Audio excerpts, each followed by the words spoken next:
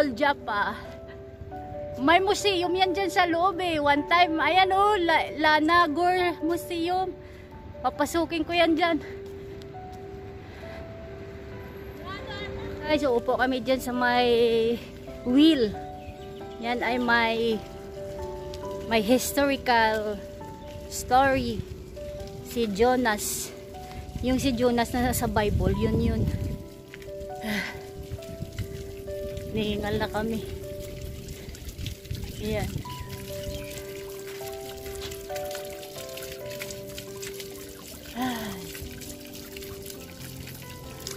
Halika na, upo ka dito.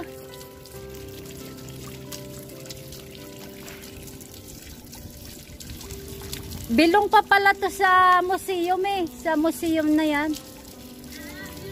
O, ayan o, may pangalan. Ayaw nga.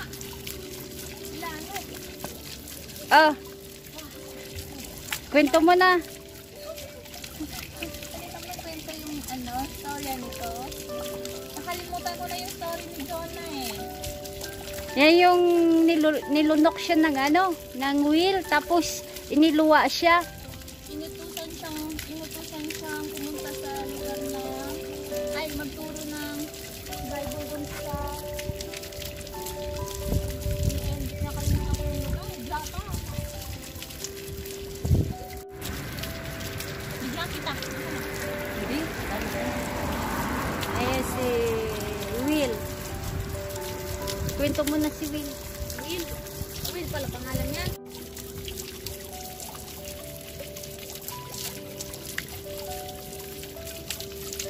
Tayo na, alis na tayo.